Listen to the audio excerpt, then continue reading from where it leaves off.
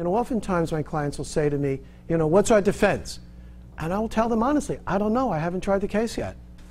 Because the case that you plan to try is nothing like the case that you actually try. They turn out to be two entirely different things. Different set of facts, witnesses going north, witnesses going south, surprises.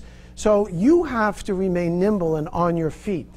And as one of my friends, a close friend of mine who is a diehard baseball fan and a diehard Yankee fan and a lawyer in Hackensack and a man that I adore, he pointed out something when we were at a game a while back, and he said, you know, Joe, he says, I've never seen a baseball game where something doesn't happen that I've never seen before.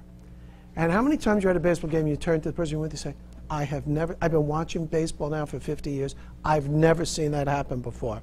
How many people here know the play which I believe has been banned by baseball now? I believe this has been banned in the last 2 years. You know where the other team will have runners on first and third, and your pitcher will fake to third and turn and throw to first. It's a high school play. It works great in high school, you know, because the base runner on first is like a sophomore or a junior. He's all excited, and he sees the pitcher turn, you know, the guy on third, he sees him, all right, and all of a sudden, oh, Jesus, I'm out, you know? Well, I saw a Met game on TV just a few years ago where the Mets were in that position. The other team had runners on first and third, which is unusual in a Met game because usually the other team has bases loaded. And I recall that the Met pitcher faked to third and wheeled and threw to first and actually got the guy out at first. Now that never works. And I was stunned to see that play work. That alone was unique. The batter that was up at the plate then walks. You know, the pitcher throws a few more balls, and the guy walks. Now it's first and third and one out.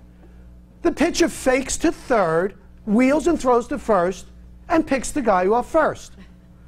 Now, if you're the first guy walking back to the dugout,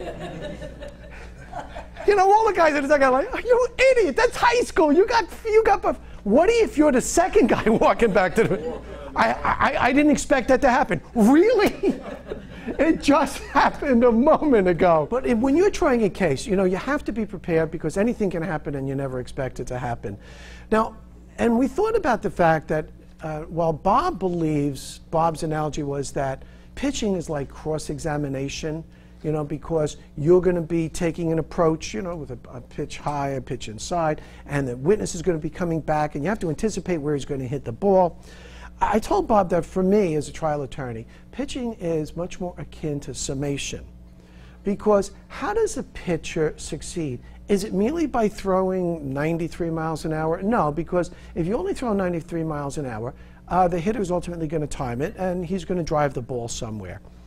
It's all about, you know, Tom Seaver will tell you there's three things that you have to do to be a successful pitcher.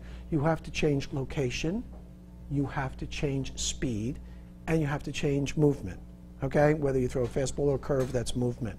I believe that, you know, pitching is much like a summation. You know, you talk about speed, location, and movement.